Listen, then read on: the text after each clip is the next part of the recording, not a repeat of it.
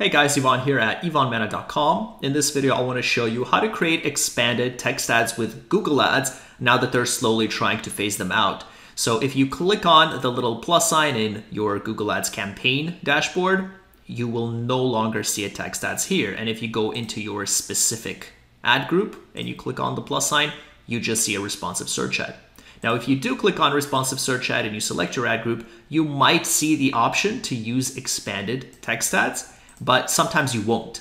And eventually it looks like Google will completely remove this option. So what do you do? How do you create these text ads without this option? So let me cancel this here really quickly just to show you. So let's use this as an example. So we're going to get straight into it. This is a text ad. So let's suppose we want this headline here, RSVP to get our demo booth. We want this to be in headline 1. We want get started right now to be in headline 2. And we want quick and simple process in headline 1. So basically we're going to recreate this using the responsive search ad format. Okay, and that's what I'm going to show you right here. So we're going to click on plus sign, click on responsive search ad, select our ad group.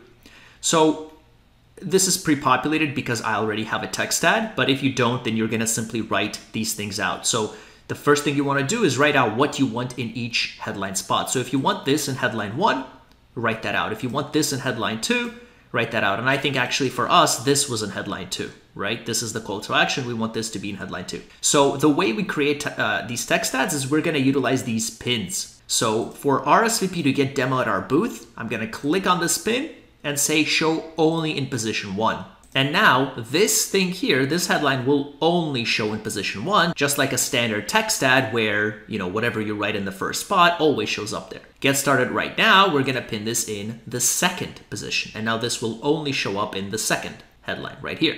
And then this one, we're going to pin in the third. So what we just did, guys, is this is basically a text ad because now nothing is random. Google's not going to be testing this being in headline 3 and this being in headline 1. We set exactly where we want this to be. And then for the description, we do the same thing. So if I don't remember what we set for our original one, but let's say we want this to be in our first description spot, we're going to click here, show in position 1.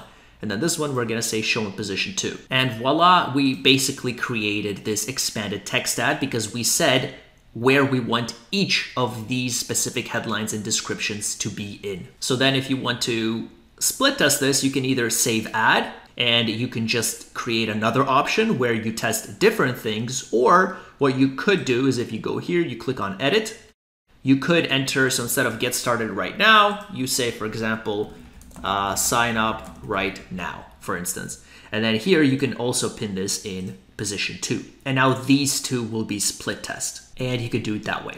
But that's basically how you create a text ad. As you can see here, you have full control using the responsive search ad format in the case that Google completely removes text ads, which they are in the process of doing.